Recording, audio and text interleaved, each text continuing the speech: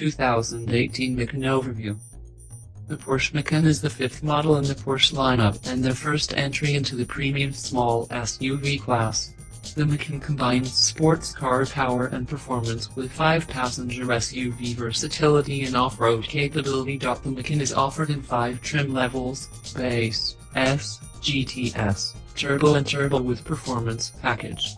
The base Macan is powered by a 252 horsepower turbo 4-cylinder. The S by a twin-turbo 3.0-liter V6 making 340 horsepower. The GTS has the same 3.0-liter V6 as the S, putting out 360 horsepower, while the Turbo gets a 3.6-liter twin-turbo V6 with 400 horsepower. The Performance package bumps that up to 440. All engines are connected to a paddle-shifted 7-speed PDK transmission and a full-time all-wheel drive system. An auto start-stop system and coasting function help to improve fuel economy, while a standard sport button enables the driver to engage a higher performance motorsport-inspired driving experience.